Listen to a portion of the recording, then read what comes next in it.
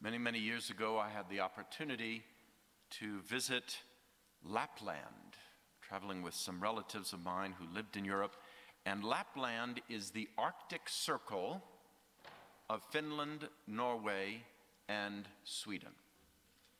Now, when you go to Lapland in the summer, you have the opportunity to see the sun all day long, except for about 1 minute. The sun rises at 12:01 in the morning, and it sets at 11:59 in the evening. 1 minute of darkness. You actually watch the sun go down, and then you watch the sun come right back up. That's the phenomenon because of the angle of the earth in the summertime. Now, do you know what happens in the winter? Tragically, just the reverse. They live in almost 24 hours of darkness. I would lose my mind. So one of the villagers, not all the way up in Lapland, but in a northern part of Norway, he was a scientist who came up with this idea. Since in the middle of winter they would get about 10 minutes of light, he put a series of mirrors all around. This sounds like a scout project to me, by the way. He put a series of mirrors all the way around the town square so that they could reflect as much light as possible for the 10 minutes that they had it. And all the villagers would come out. And that was in the middle of the day, right? In the middle of the winter, the middle of the day is when they had their 10 minutes of light, and that was it. Why is it that all the villagers would come out? They were drawn to the light, like a lighthouse. A city set on a hill, we hear in the gospel. Do you know what he's talking about? It's Jerusalem. Jerusalem was on the hilltop in the middle of Israel, in that holy land, and it was considered a lighthouse. On the Feast of Tabernacles, by the way, for 8 days, that's where we get octave celebrations, more than a week, it's 8 days. It was lit for 24 hours every day, right? You know the great altar of the lampstand in the temple, and that was always burning every day, all year long, right? God is the light of the world. Jesus said that of himself. I am the light of the world. Well, what would happen is they'd light up the entire temple and all the grounds for 8 days to remind the people of that revelation. Light. What about salt? Salt was used on the sacrifices. Remember, they had animal sacrifices. Now, what's the value of salt? Number one, it's a preservative. We're so used to refrigeration and freezers, we've forgotten that 100 years ago, 1,000 years ago, and thousands of years beyond that, people preserved their meat and fish with salt. It's also a healing agent. Didn't your mother ever make you gargle with salt water? You hated it, but it works, right? It cleanses. So salt, in addition to giving life, preserving life, cleansing, it also gives flavor. Would you ever eat your French fries without salt? And I know some of you have said your doctor won't let you have salt, but I know you put chili on it, or you put red pepper, black pepper. You do something, right, to give it flavor. And so Jesus is telling us, this is shocking, by the way, after he gives them the highest calling of every Christian, which is to live the Beatitudes. Mamma mia, that's a challenge, right? We heard that last week. Now, this week, he says, you are the light of the world. You are the salt of the earth. Really? Now, we can get the fact that Jesus is the light of the world. We recognize the light in him. But he's saying now, you? If you've ever been to a baptism, there are several candles that burn. The Easter candle, Paschal candle, the Jesus candle, whatever you would like to call it, the tallest candle, right, is put up in the sanctuary. And then for every child to be baptized, or adult, there is a smaller candle. And it is lit from the Jesus candle. Why? Because you are the light of the world. That's our vocation, to bring light in the midst of the darkness. I know some of you shared with me how discouraging, horrified you were this week when you found out that the Temple of Satan is opening up in New Mexico. It's based in Salem, Massachusetts, to my recollection. And they're going to open up a, quote, health clinic, TST Health, the Temple of Satan. No, it's the Satanic Temple, TST Health, which will provide abortions to anyone as a religious ritual. That's what they're claiming. You wonder, how is this darkness coming to our land? And you know what my theory is? Where was the first place on the continental USA that the Franciscans proclaimed the gospel of Jesus Christ? We're right here. It's New Mexico. It's the first place.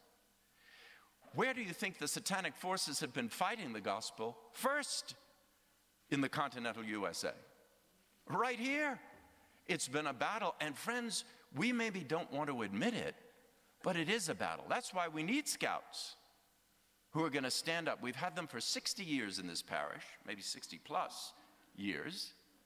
And the scouts teach us the kind of virtues, or they're practicing the virtues, they're working on practicing the virtues that we need to stand up to the culture of darkness. I honestly think it might be a good thing that TST Clinic is opening up in New Mexico, because it's going to make people so aware and shocked that you will see the contrast between the kingdom of light and the kingdom of darkness.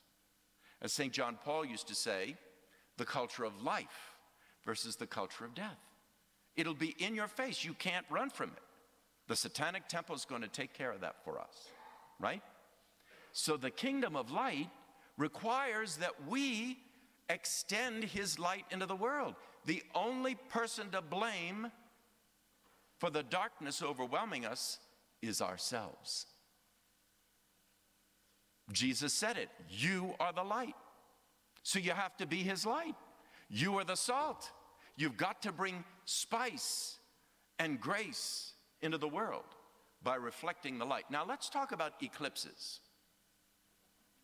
Do you ever think about the fact that the moon, smaller than the earth, can eclipse the massive sun in the heavens? That the moon can eclipse the sun. How is that possible?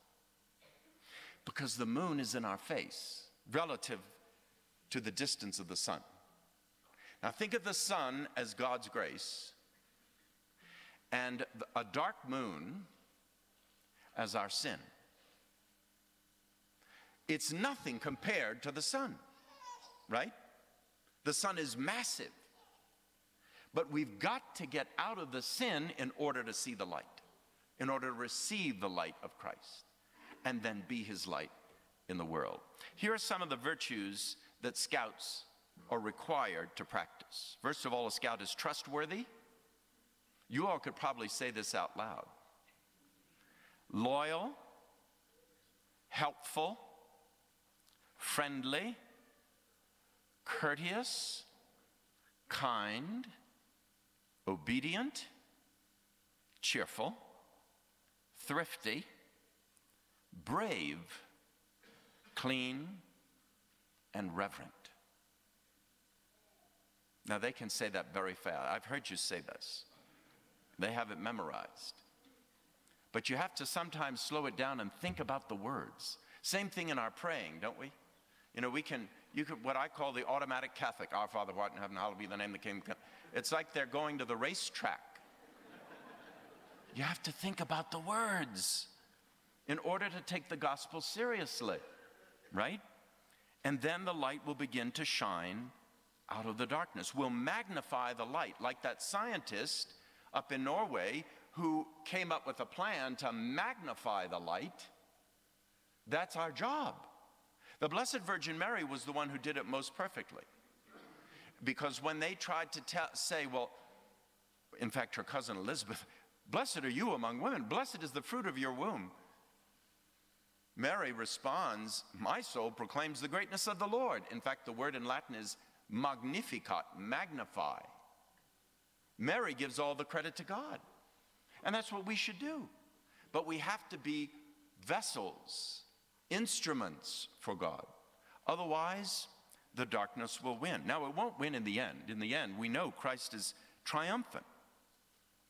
But we need to get with the program, right? We need to start practicing our faith, practicing the virtues, in order that people might look at us and say there's something different. Is there anyone that you know who might look to your life and say, because of the way you live your faith, I'm different? Take, for example, what you heard in the first reading from the prophet Isaiah. Isaiah chapter 58. Here they are, having lost everything. The temple had been destroyed. Israel conquered. And Isaiah has the vision of the coming of the Savior and how we might manifest that. This is what he says. The Lord speaking through Isaiah. If you loose the bonds of wickedness, undo the thongs of yoke, let the oppressed go free, share your bread with the hungry, bring the homeless to your house. When you see the naked and comfort him, then shall your light break forth like the dawn, and your healing shall spring up speedily. In the second book of Chronicles, the Lord speaks about healing the land. If we turn back to God, it will heal the land. Well, here's another prophecy about healing. And righteousness will go before you, and the glory of the Lord shall be your rear guard. Now, when scouts go out on climbing trips, don't you have a lead? And you have somebody at the very end, right? You've got to protect one another from the beginning to the end. The Lord wants to do that for us. If we are willing to get in line and start climbing the mountain of the Lord to be a city set on the hill, the Lord will guide us and protect us. The battles will be great, but the accomplishment is marvelous. If somebody in the middle of that pack, as you're climbing the mountain, says, I can't do it, what do you do? What do you do for that guy? If he says, I just can't go on anymore, I'm done, I'm tired, what do? You help him get up. You encourage him. In the letter to the Hebrews, it says, encourage each other daily while there is still today. It was a great saying many years ago, and it said, it is better to light one candle than to curse the darkness. We cannot allow the darkness to overcome us. In fact, when the dark is so dark, the light is even more brilliant. Think about what light does. You can, let's say you don't have any light on. One of you is wearing a dark blue sweater, another one's wearing a dark green sweater, another one is wearing a dark red sweater. In the dark, it all looks dark. You couldn't tell much difference.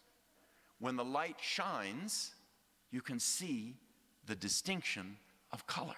Things are more what they really are in the light.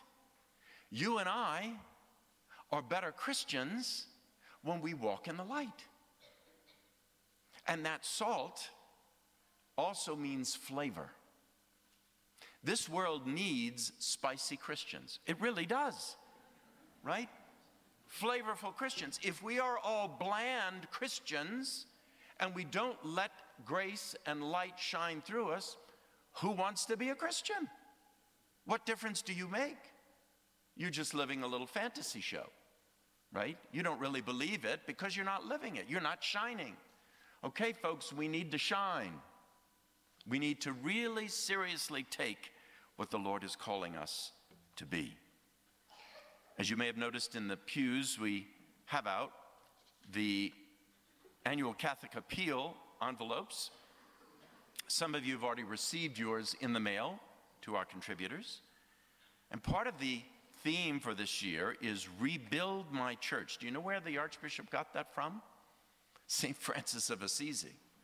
When our Lord spoke to Francis and said, rebuild my church. And remember, he thought it was literally an old Benedictine church that had been abandoned for a bigger abbey, and he started rebuilding that. And he did rebuild it, and you can see it in Assisi today. But that wasn't the one Jesus was talking about. He was talking about the bigger church.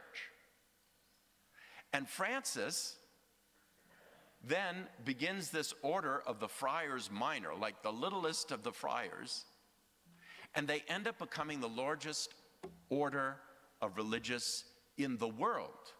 Priests, brothers, sisters, the largest in the history of the world. And, oh yes, by the way, they brought us the gospel, right, in the 1500s. Blessed be God. So, rebuilding the church after all that we've been through as a church over the last decades, it is to be a future of hope and healing. A parishioner after Mass yesterday said, you know, where do you get the hope? The hope is Christ Jesus himself, right? He will be faithful. Even when we've been unfaithful, Christ Jesus is still faithful, and he calls us back to himself. Our seminarian for the year, Michael Villavicencio, is in Pecos at the Abbey there. They're hosting a retreat for vocations this weekend. About a dozen young men, several of whom have come either through our school or the parish, contemplating becoming priests. It's through the annual Catholic appeal that we pay for their education, right, once they enter seminary. And it's a long process. Michael will complete, I believe, 9 years of education once he's ordained a priest. He'll be a deacon, God willing, next year and a priest the following. But this is another way we can rebuild the church, by supporting this good work.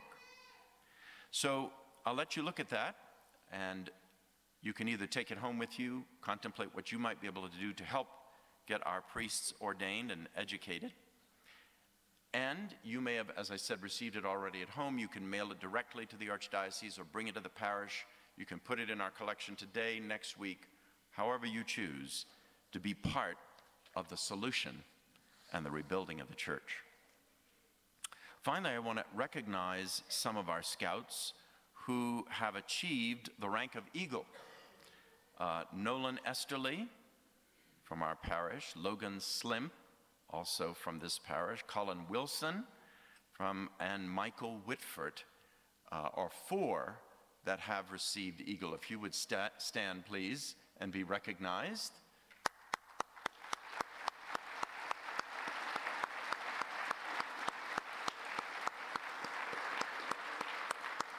Let's ask all of you who have been Eagle Scouts, anybody who's made Eagle Scout, all of them stand up. Let's see how many other Eagle Scouts we have here today. I know you're here. Adults too, I'm talking about. Some of you? Okay, well, we have 3 here.